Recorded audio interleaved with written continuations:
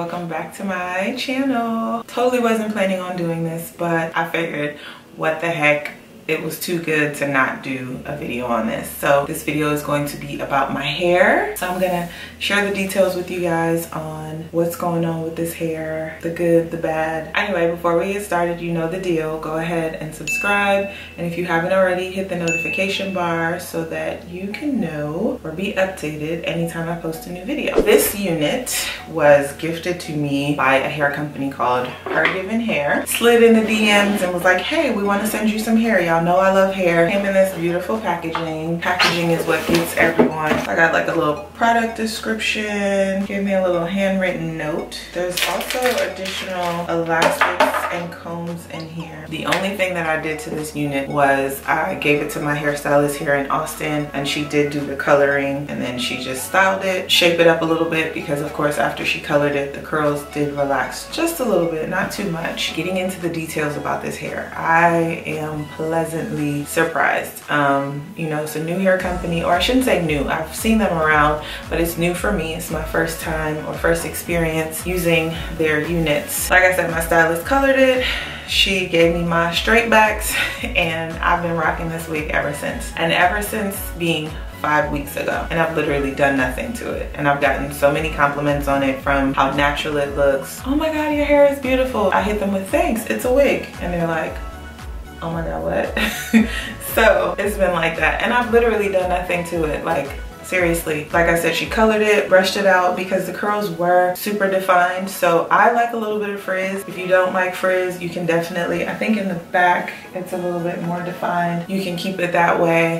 Super soft to the touch, even with the color. It's not hard or dry or anything. And I've done nothing to it in 5 weeks. I do take it off at night when I go to sleep, so I'm not sleeping in it, which I imagine that helps. Although if you are gonna sew it down and wear it, I'm sure just put it in a bonnet, maybe twist it up, and you'll be fine. So again, I haven't styled it, I haven't taken a comb to it, I haven't picked it out. I literally just fluff it with my hands. That's it in 5 weeks. I did hit week 4, and I was like, it got super big, although I like it big and fluffy. And so I was like, okay, let me do something to the wig, right? So I sprayed it down, and I used 2 products. I used a little bit of the Curls Caviar line, and I used the jelly and the leave-in conditioner. Brushed it with my Denman brush, let it sit, and this was the end product.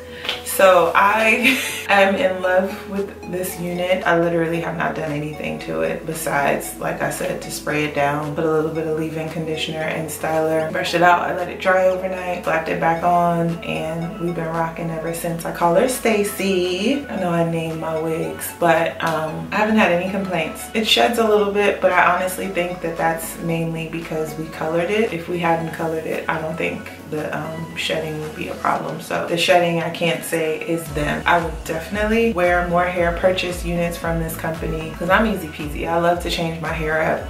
I love, you know, being versatile and having the option to do different styles, and the fact that I didn't have to do nothing to this hair, y'all gonna see me in this wig quite often. So thank you, Hair.